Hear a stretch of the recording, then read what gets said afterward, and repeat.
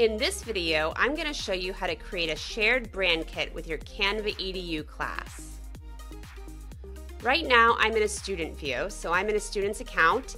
And if I go to brand kit, I'll see that I do not have any brand kit, and it will tell me that my team administrator needs to set them. So when I go to my teacher account and I go to brand kit, I can set the brand.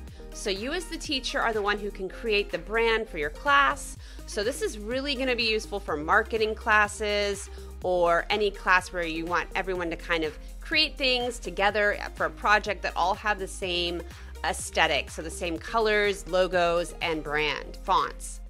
So to create a palette, you'll just click the plus sign and you'll enter the hex codes that you would like to use. I recommend, if you don't know how to make a good color scheme, coolers.com is great for this.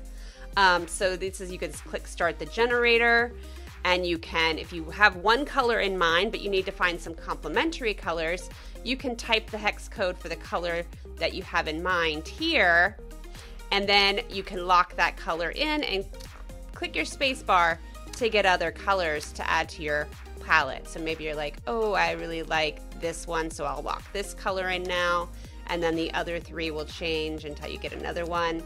And then you'll take these hex code colors, you'll copy them, and you'll go back to your brand kit and you'll enter those colors. So you and your class can create a color palette together. This is a great collaborative activity. And then your class can create a logo together.